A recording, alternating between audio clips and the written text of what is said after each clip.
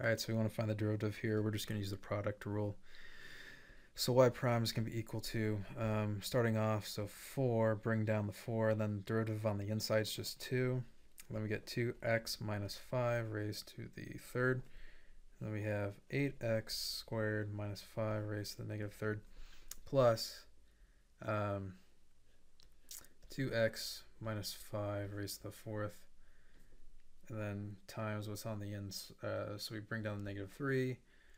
Derivative on the inside, 16x. And then we have 8x squared minus 5 raised to the negative 4. All right, so then we have, trying to think here.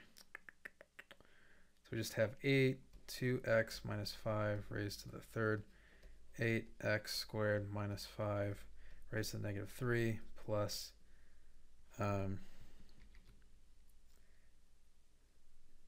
actually it's going to be